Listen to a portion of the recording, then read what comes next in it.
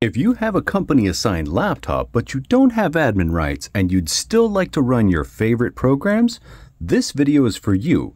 I'm going to show you how you can run your favorite programs portable without breaking company policy or getting in any kind of trouble. Shut the fuck up. Come on, a little louder. Shut the fuck up. And if you want to run some of your favorite programs on a company-assigned laptop, even though you don't have admin access, this video is for you.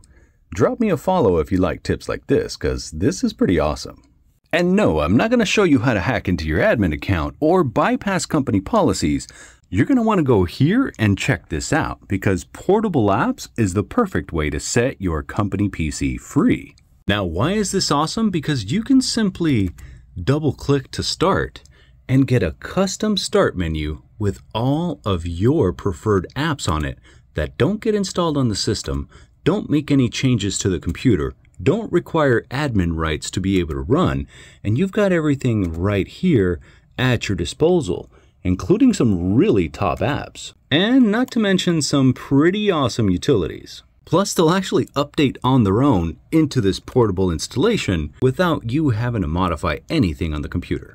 There's over 1,400 app packages that you can run portably like this, even if USB is blocked on your company laptop. Now, I'm not going to go through the entire directory of applications because there is way too many to cover and even a 1-hour video. We're just scrolling through the list here, and these are just some of the capabilities, so you're going to have to check this out for yourself. Plus, this actually has a portable apps launcher that you can use to create your own portable apps if everything matches the requirements, and also create a portable installer for an app. So anything that's not in that long list already existing, you can pretty much see if you can make your favorite app work portably.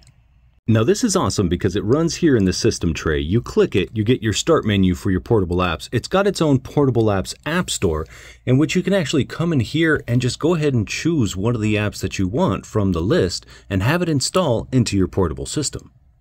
And there's even some portable games that you can burn the time with whenever you get an actual break. Let's say, for instance, you wanted to run Google Chrome so you could sign into your account without having to use the browser-managed Google Chrome that your laptop came with, which reports home.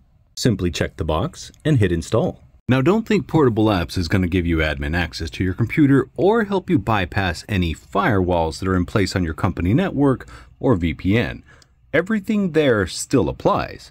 You just get to run your programs on the PC. And if you want to have these available to you on any computer you sign into, go ahead and drop them into your OneDrive and you can run them straight